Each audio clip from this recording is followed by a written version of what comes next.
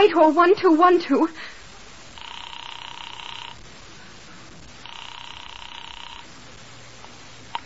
This is Scotland Yard.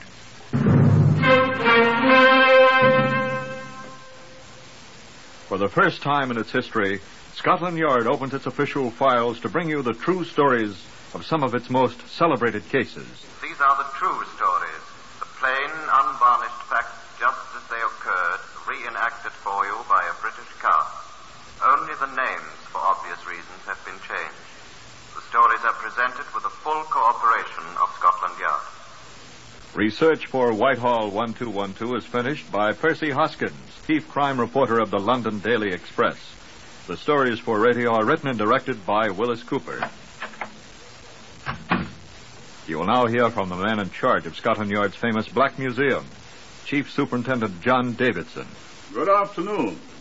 This is not, for a change, a murder weapon, but through its use, a murderer was brought to book. It is normally a most innocuous article, innocent, and in its way useful. You do recognize it, do you not? Of course, it's a blotting pad. Regrettably, magenta in color. Big enough to hide a newspaper beneath it, if one wishes to hide a newspaper. You find blotters like this on desks in the writing rooms of small hotels in Britain. And strangely enough, that is where Superintendent Edward Weston found this one. I shall ask Superintendent Weston to tell you about it. Edward? On the eve of the August Bank Holiday weekend in 1931, July 31st to be precise, since the holiday itself was to be Monday the 3rd of August, and I was planning to spend it at Stonehenge on Salisbury Plain, I was notified that I was wanted for the investigation of a murder at Oxford. I sighed regretfully over the departed thoughts of Stonehenge and the Friar's Heel, said yes, sir, quite politely, and was told I would hear shortly from a man in Oxford and put up the telephone. It immediately rang again. Superintendent Weston? It is Arthur Hughes speaking to you, sir, from Oxford. And I am a scout at Jesus College, and my dear sister Megan has been murdered, Superintendent. They said to me Superintendent Weston will come, and indeed I am sick with horror, sir. What's that? I am Arthur Hughes speaking to you from Oxford, and... You're the man who was to call me. Yes, indeed, I was told to call you, sir. It was your sister? Oh, my. Yes, indeed, she has been murdered, sir. And, Who murdered her? I don't know, sir. I was told you were coming here. You're in Oxford? Tell me where to come in Oxford. It is a cottage called the Boundary, sir. It is in St. Clement Street. St. Clement Street. Yes, sir. It's really the London road where it crosses the Infree Road and the High Street near Magenta Bridge, sir. I'll find it. Will you be there? I shall be here, Superintendent, with my dear sister. There is also a policeman here. I took the midnight train, which deposited me in the university city before daylight. I found the cottage near Magenta Bridge without much difficulty. Arthur Hughes was there, uncomfortable in a stiff chair beside the door. The constable was frankly asleep. I identified myself to Hughes, and we went inside.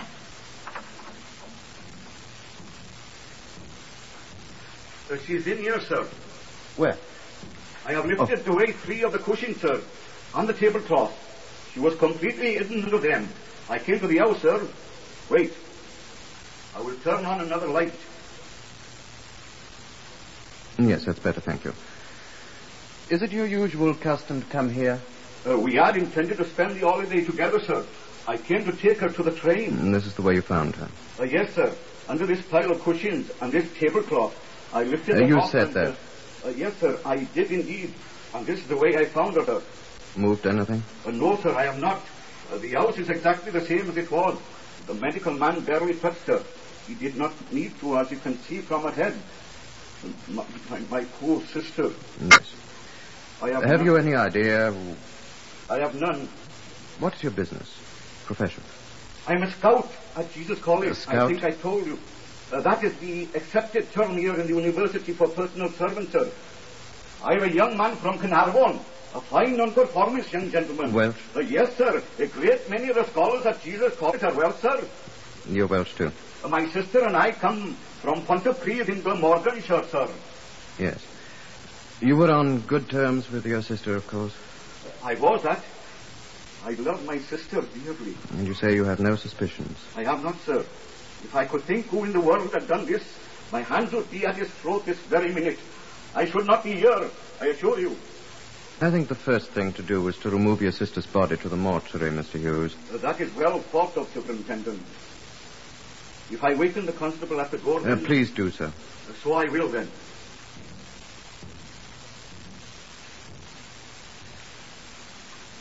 An ambulance was duly fetched. We removed the cushions which had been placed on top of the body, which was forthwith taken away, and Hughes and I devoted ourselves to an examination of the room. To me, it is quite evident that my sister was taken by surprise.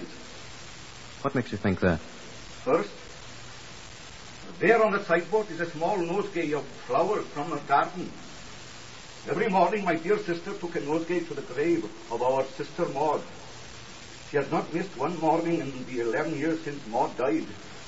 If the flowers are still here, then... Yes. Anything else? You can see through this door the room in which my dear sister slept. Please notice that her bed is only half made. Yes, I see. And in the scullery, here are her breakfast dishes, still unwashed. She would never leave them that way. Yes. And here is her new vacuum cleaner. She left that, too. Yes, but the vacuum cleaner isn't connected up. Huh? You see, the flex isn't plugged in. She wasn't using it. There is something strange about that. And what's that? She always vacuumed the house in the afternoon, not in the morning. She was a creature of inflexible habits, was my dear sister. I don't think I follow you, Mr. Hughes. It is quite evident she was interrupted this morning by the bed and the breakfast dishes, and the vacuum cleaner should not be here. Sure you didn't put it there yourself? Of course not, sir. Why should I? Sure, I don't know. It was there when I came in. The door was unlatched, and there it was. And she was lying here under this great pile of... Ah! What now? That's not my sister's vacuum cleaner. Whose is it, then?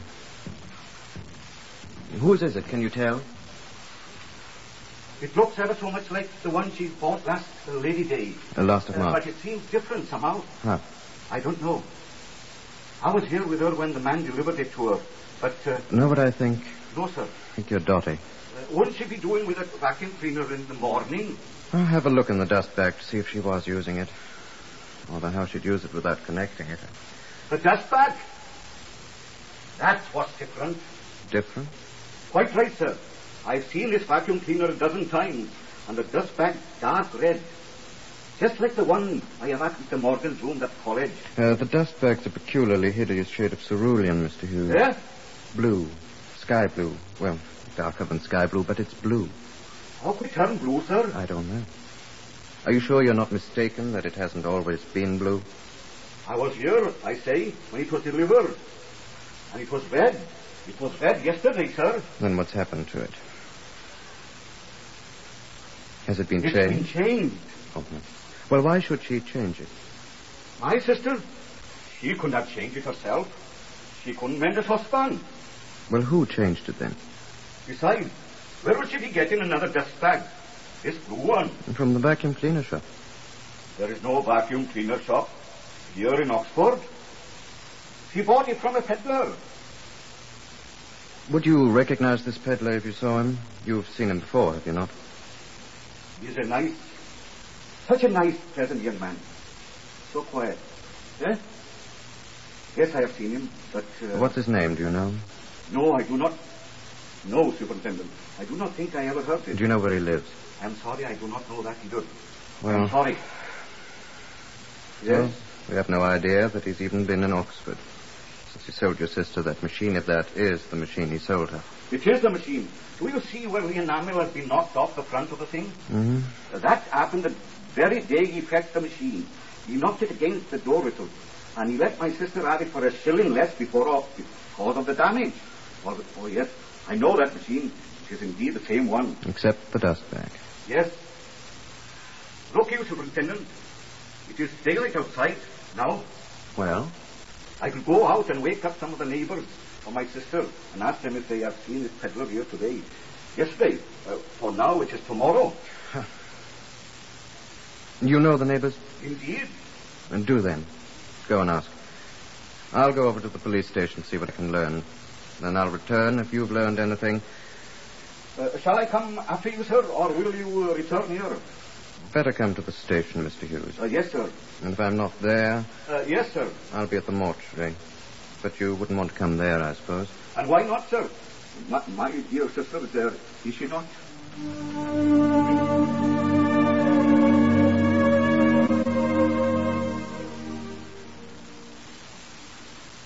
They could tell me little at the police station, except that a neighbor's child had mentioned having seen a man undescribed at the door of Miss Hughes' cottage, the Boundary, sometime during the previous morning. The man appeared, the child said, to be carrying a large parcel done up in green paper. And further, the child said nothing, and the man was seen no more, according to the best reports.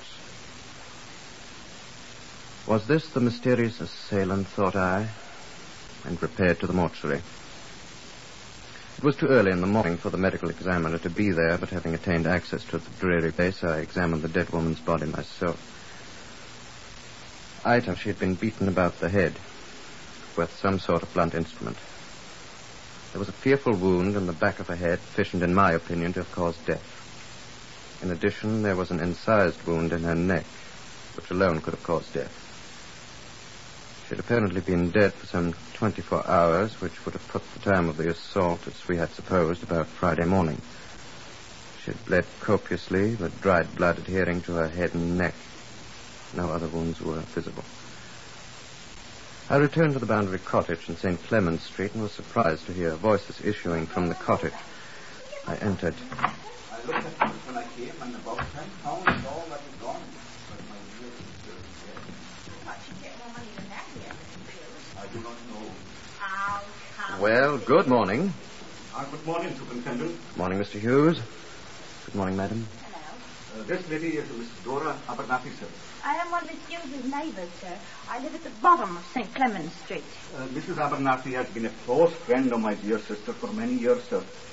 This is Superintendent Weston from Scotland Yard, Mrs. A. Are you an inspector, sir? A superintendent, madam. Superintendent, Mrs. A. Oh, I thought everyone from Scotland Yard is an inspector, sir. Forgive Not me. all of us, madam. Mrs. A saw the man indeed, Superintendent. You did, huh? He stayed at my house overnight, sir. Did Mr. A object then? Oh, you know Abernathy, Mr. Hughes. He's seen the day when he hadn't the price of a night's lodging either. You're speaking of this vacuum cleaner peddler, I assume. Yes, sir, Inspector. Superintendent. Oh, yes, Superintendent. He was here, then? At least in the city, sir. The little girl told the police she saw him here, or saw a man at any rate, yesterday morning. Oh.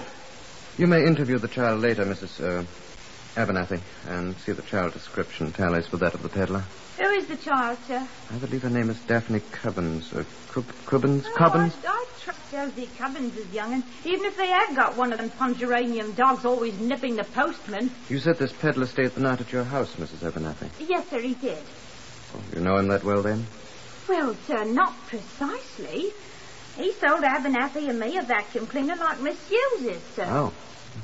And he showed up yesterday afternoon. Not yesterday afternoon, Mrs. A. It was the day before, you said to me. Oh, yes, that's right, Mr. Hughes. The day Abernathy was at the doctor's for his blood pressure. Thursday, while Abernathy was at the doctor's for that matter, and he said he was in the city, and had I any complaints about my vacuum cleaner. I said no, and I offered him a cup of tea as a matter of course. Oh, Superintendent, did you ever drink lapsang souchong tea like Mr. Churchill drinks? I didn't know Mr. Churchill drank tea. Abernathy's cousin, who's a sergeant in the Royal Corps at Chatterers, says he does. And when they hadn't any lapsang souchong at Aldershot, when Abernathy's cousin was there, Mr. Churchill had to drink brandy. So I bought 2 ounces by mail from Fortnum and Mason to try. It costs a fright, but Abernathy likes it. Well, Mr. Podmore came in. Who's Mr. Podmore? The gentleman who sold me the vacuum cleaner. And we drank lapsang souchong. I'm not chucking my weight about, sir, as the bus used to say. It's really very good, although expensive. Smoky. And then he looked at me, and I could see tears in his great brown eyes.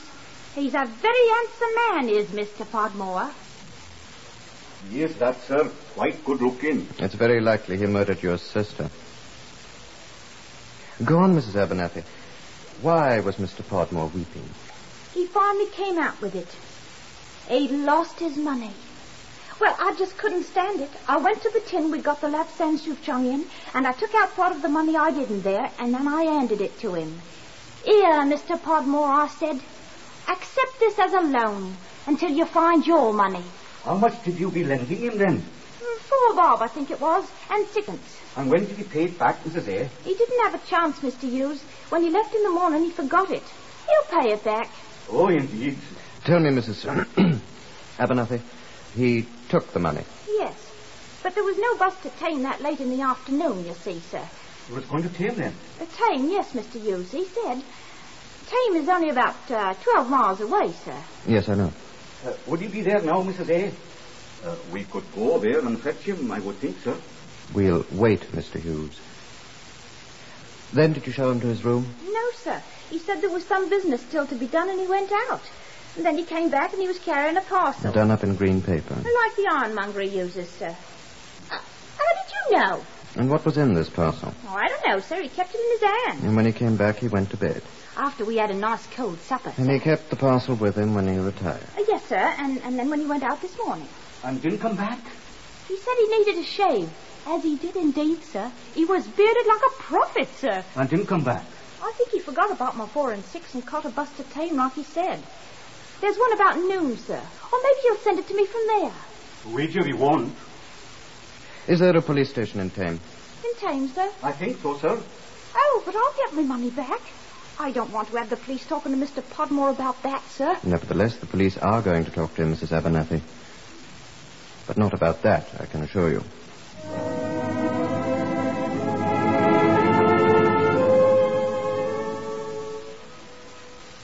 Before I talked to the police at Tame, I asked some other questions in Oxford of the ironmonger. Yes, I know the bloke that was peddling vacuum cleaners here. Cost me money, too, he did. I sell vacuum cleaners myself. But I've no cheap hire purchase arrangements like he has. I think it was rare cheek, him coming into my place yesterday to buy a hammer and a chisel from me. Though he did pay me. That was my money. Abernathy'll skin me. And the barber, Dusty Miller. He was pointed out to me more than once, this peddler. Podmore, he calls himself. As he walked into my place of business yesterday morning, carrying a green paper parcel that clanked and a set of ginger whiskers down to his collar button. I shaved him, never asked him to see the colour of his money, and he gave me my sixpence, all right. It's the last copper I've got, he says, with a great horrid laugh, and pops off. And didn't I see him 2 hours later, as drunk as a duke in Charlie Wilson's public house, and offering to buy me beer? Course he had money, the best part of £10, all tied up with a black and white checkered hair ribbon. And when I said, "You've got money now," didn't he say, "I've been visiting a lady"? My dear sisters, the £10 was tied up with a black and white checkered hair ribbon she wore when she was a small child in Pontypridd, in Glamorganshire. Hello. It's Superintendent Weston of Scotland Yard speaking. Please put me through to the police station in Tame.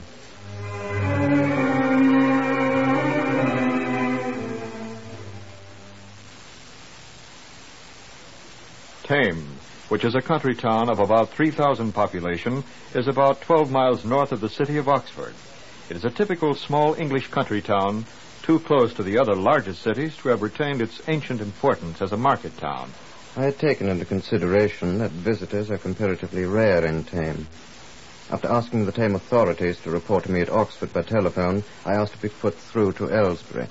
Aylesbury, just across the border between Oxfordshire and Buckinghamshire, is a town of nearly 30,000.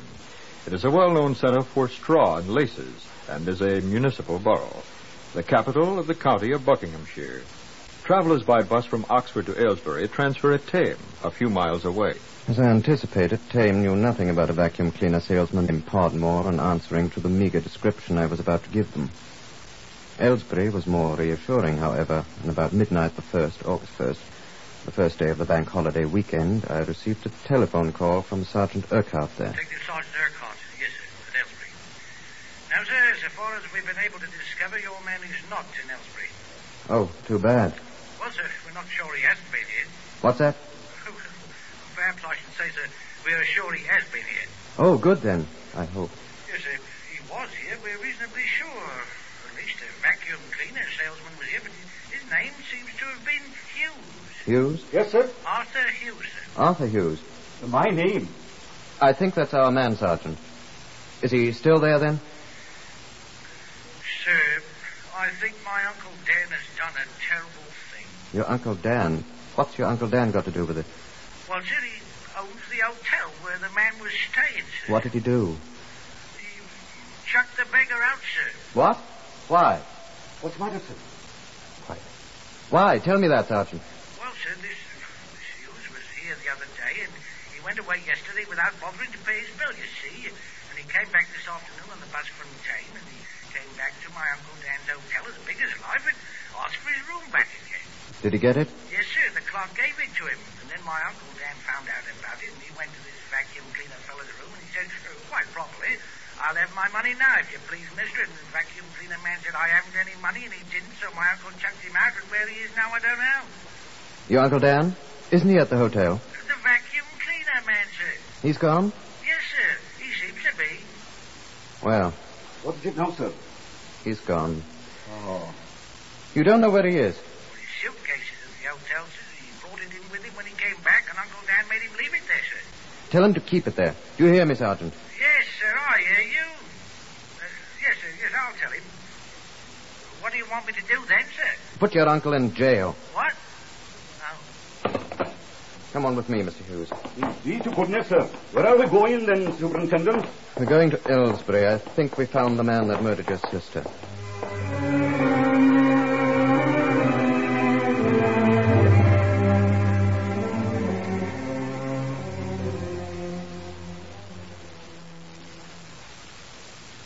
In the hotel room at Aylesbury, we found the suitcase in the room where the guest had left it when he had been told he was no longer welcome. Arthur Hughes watched me as I opened it, watched me as I lifted it up and turned it over. What is that? This is a hammer. This is a chisel. That is what he bought at the ironmonger's then. That's where one buys things like this. Why did he carry things like this about with him then? Are these the tools of a vacuum cleaner salesman? If you will pardon me, I should say they are the tools of Oh, the murderer. no. Oh, yes. Do you suppose that my sister... Tell me. I don't know. Look. What's this? What? These. What are these? Breadcrumbs on the floor here. Did they not fall out of the suitcase too? Wonder what they are. Here, look at the hammer. What? The label's been scraped off the handle. How shall we tell that it is the hammer he bought? How shall we tell it was his? I think I know why the hammerhead's so clean. Why is it? It had blood on it. Oh, please. My poor sister. And the chisel? Mm-hmm. It's clean, too. Quite clean. You'd have to have it clean. If indeed he is the man who did it. We can't prove he's the one. No? Not yet. My poor sister. We only knew where he is. Yes, if we could find him. I wonder if he gave an address when he came here the first time. I could not tell, I'm afraid. He wrote any letters or anything. Who would that be? I don't know that either, Superintendent. Come in, please. Yes? I'm Sergeant Urquhart, sir, of the Buckinghamshire Constabulary, Aylesbury Station, sir. I talked to you... About time you got here. Where's your uncle? You said arrest him, sir. What shall I do? Let him out. Yes, sir. And then? Wait, Sergeant. I want to find this man. Hughes, sir? I'm Hughes, officer. Are you the... Well, isn't he... Oh. I beg your pardon, sir. What I want to know is, did this man who called himself Hughes give any address when he came here? Or did he write any letters? Did he say anything about where he lives? I don't know, sir, but we could ask the attendant in the commercial room next door. So it's where letters are generally written, sir. Come along, then. Come along, Mr. Hughes. Yes, sir. Through that door, sir. This one? Yes, sir. Come along. Joe! Joe! Joe? He isn't here, sir. He's left for the bank holiday, I fancy, sir. I say. Here, these blotters. On the table, sir? On the table. Well, that's where the guests generally block their letters, sir. How convenient. Have you got a mirror, Sergeant? Mirror, sir? Mirror. Looking glass. A mirror, man. There's one on the wall, sir. There is indeed, sir. Shall I take it down? I'll get it, sir. Oh, don't drop the blasted thing. I'll look out, I tell you. I've got it, sir. What do you want me to do with it? See these signatures on the blotter? They're reversed, sir. That's a characteristic. Look in the mirror. Oh, I can read them now, sir. Can you, then? I can read them too, sir. Look, dearest neighbor. Better not bother with that one. What's this one say? Dear Uncle Dan. Oh, I wrote that myself. I can't read that one either, sir. Read all the others and write them down. Perhaps one of them is this. Well, sir. I want them all copied down, and I want every one of them investigated, Sergeant. And if one of them is the man that murdered my sister? Someone murder your sister, mate? If we find him, I will kill him with my own hands. Oh, no, you won't, mate. I swear I will. Don't struggle, mate. We'll hang him.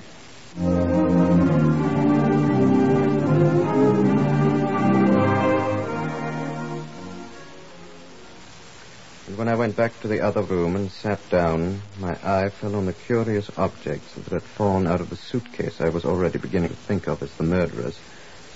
The things that looked like, as Hughes had said, breadcrumbs. I picked one up. It wasn't a breadcrumb.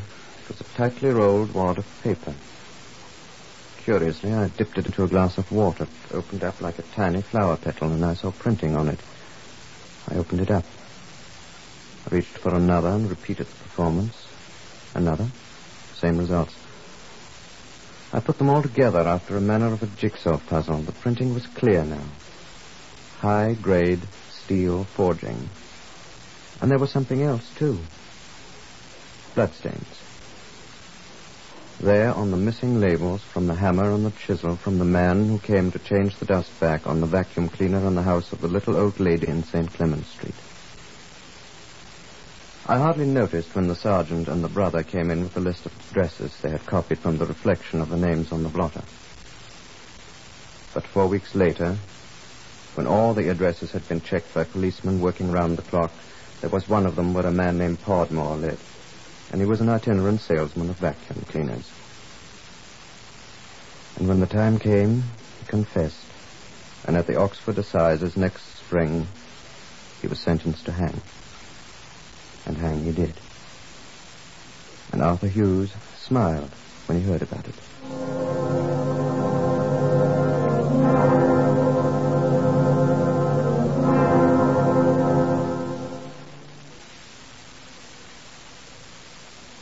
Heard on Whitehall 1212 today, Lester Fletcher as Superintendent Weston.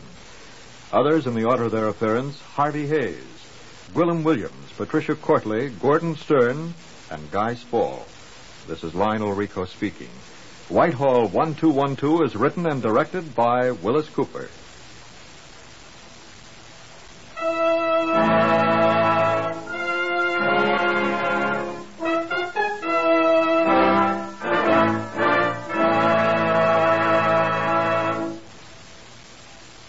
Whole blood and blood plasma are of vital importance in treating wounded men. They are the one treatment for which no amount of medical skill can provide a substitute.